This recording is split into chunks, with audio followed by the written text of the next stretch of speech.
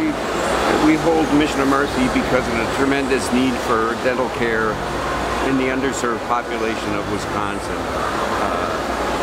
Charity care, we realize, is not a solution to the problem, but at least we as dental professionals can take care of some of the need.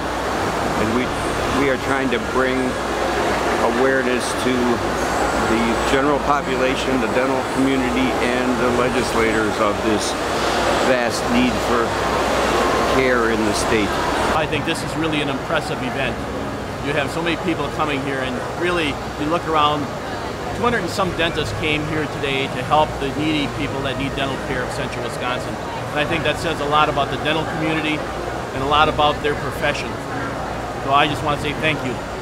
I don't think there are any easy answers from the state. We're in a time when the economy is not doing the best. We're struggling for dollars on the state level. Certainly we can look at reimbursement, but I think overall, I think we just have to do what we can do and help our neighbors and friends wherever we can.